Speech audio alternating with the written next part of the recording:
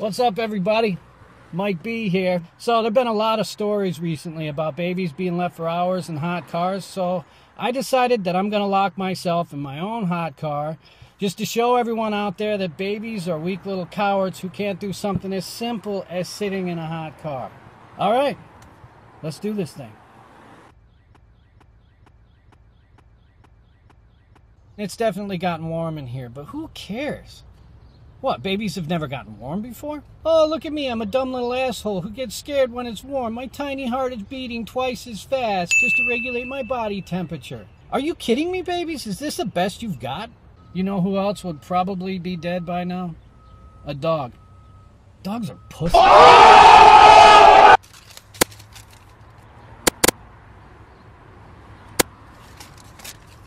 Just balanced my checkbook. Wow. Staying in this hot car is turning out to be quite the productive day for me.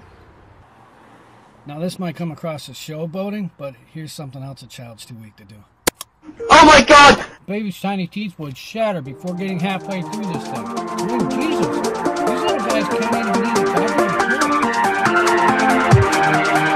a Psych. Oh my fucking god!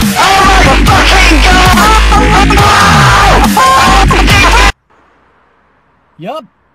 Yeah, I'm still alive.